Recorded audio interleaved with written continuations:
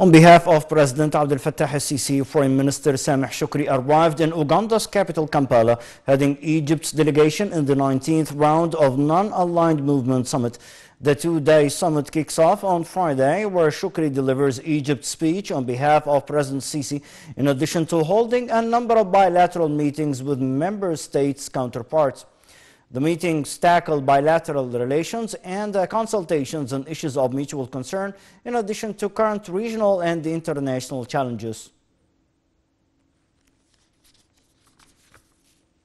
On the sidelines of the 19th round of Non-Aligned Movement Summit in Uganda, Foreign Minister Sameh Shukri met his Belarusian counterpart Sergei Alinek. The two top diplomats tackled means of enhancing cooperation in several fields of mutual interest, including heavy industry, railways, food industry, as well as agricultural mechanism.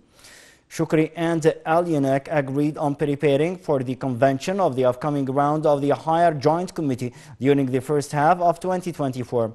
Shukri and his Belarusian counterpart also agreed on the launch of direct airlines between Egypt and Belarus, paving the way for an agreement which allowed the Egyptian airlines companies to operate regular flights between Cairo and Minsk and to link the Belarusian capital with Egypt's resorts, a move that will increase the inflow of Belarusian tourists in Egypt.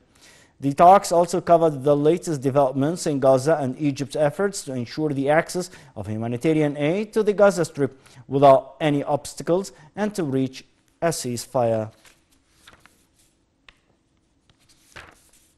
Foreign Minister Sameh Shukri held talks with his Indian counterpart Jai Shankar on the sidelines of the 19th summit of the Non-Aligned Movement in Uganda.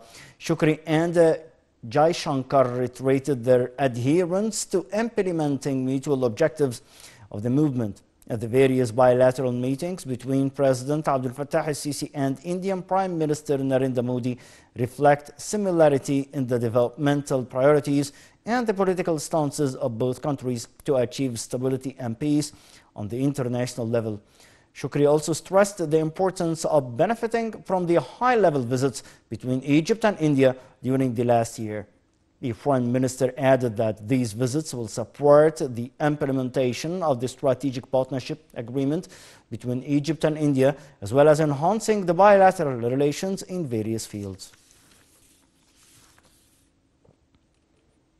Prime Minister Dr. Mustafa Madbouli followed up on the implementation plan for the recommendations of the National Dialogue, which resulted from the first phase of its sessions ending in August 2023.